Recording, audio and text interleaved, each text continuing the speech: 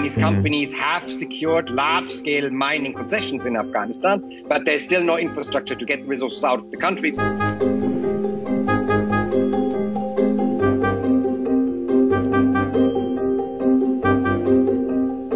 And don't forget, the Taliban did not cooperate or co-opt the drug trade in order to fight the insurgency. They were born out of the drug trade. From the very beginning, their finances was via drug lords.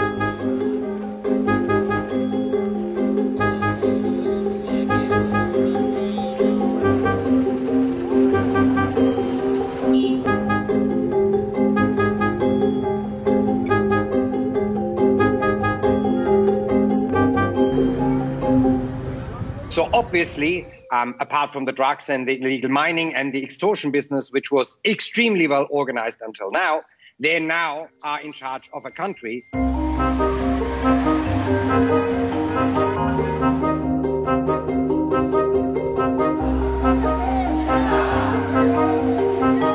This country and its economy is highly dependent on foreign aid, and that's why they are now talking about the quote-unquote inclusive government. This is not because the Taliban have a newfound sense of democratic inclusivity.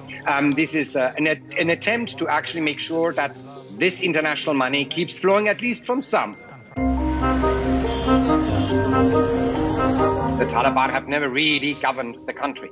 These resources were on the ground in the 90s as well, and they never were able to extract them. So one has to remain very critical of their ability to actually grow the Afghan economy or even their interest in doing so.